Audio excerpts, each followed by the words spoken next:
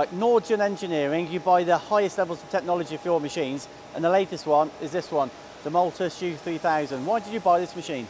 We bought this machine mainly because of the quality of the machine itself, high-end Japanese manufacturer, and also we knew that NCMT were a good quality agent for the machine in the UK. Obviously with a high reputation for service and backup on the machine, so that was one of our biggest reasons for buying this machine. And I know historically you've worked for some of these companies, you've been an application engineer, so how have you found it on the technical level? It's been very good, even from day one of buying the machine. But the whole project was managed by NCMT right from day one, including bringing the machine in, measuring the area up for the machine to be installed, all the way to final training on the machine. It was totally dealt with by NCMT very, very well. So let's open the door and take a look. Yeah, sure.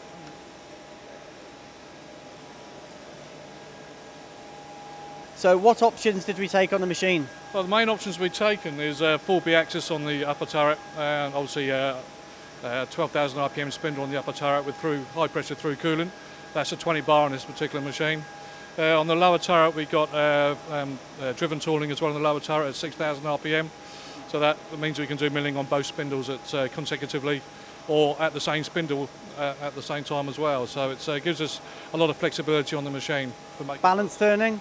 Balance turning on both ends of the machine, yeah, for roughing and finishing balance and turning options as well.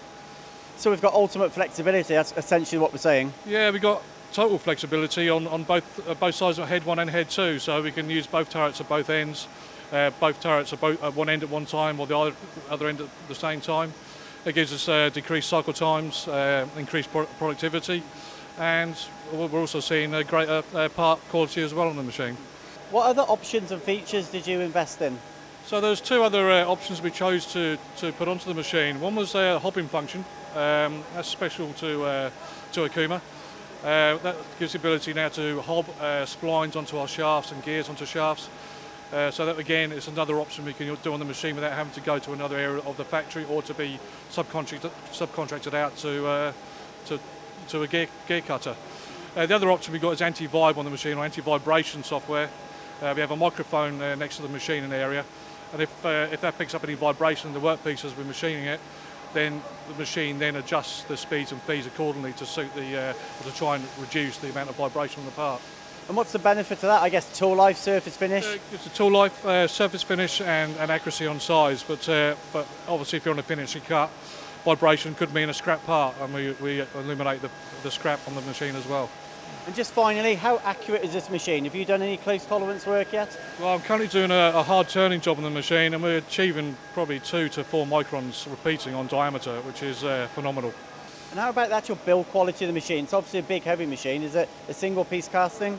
Single piece casting, yeah. The upper turret is on linear rails, but the lower turret itself is on hardened ground ways.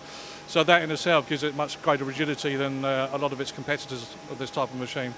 And that's the hardware. How about the software? How about the options you've gone for? I know we've got anti-collision maybe. Yeah, we have the anti-collision on the machine. That works very well for us. We use that. That's only as good as the information you put into the control, which is pretty much the same for any machine. Does a guy as good as you need anti-collision? Yeah, we all need it. Sometimes, yeah, get very close to the chucks quite a lot of the time. Okay. It's -6 on the way to Norjon this morning. Yeah. Is this machine going to take that into effect? Yeah, it is. Yeah, obviously we don't run the machine that often at night, so we switch the machine off at 6 o'clock at night, and then we come back in at 7 o'clock in the morning. And to be honest, the part doesn't move overnight. Obviously, the thermal efficiency of the machine is very, very good, and we don't have an issue with that at all. So you're happy with NCMT? You're happy with Okuma? Would you buy another one? You're happy with the machine? Yeah, happy with NCMT. Obviously, had a very good service from NCMT. They've been very active with us on the machine, and yeah, the machine absolutely. We'd buy another Okuma. We'd buy one tomorrow if we could. It's a lovely machine. What types of components are you doing? We are a general subcontractor, so we do all kinds of different work pieces. But this machine was bought mainly for doing aerospace type components, high precision, difficult materials, and trying to keep the cost down, decrease the cycle times, and one-hit machining. We want the part off the machine complete, and that's the type of work we're aiming to put it on.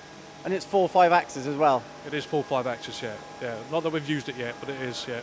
But it's a plan to use it in the future.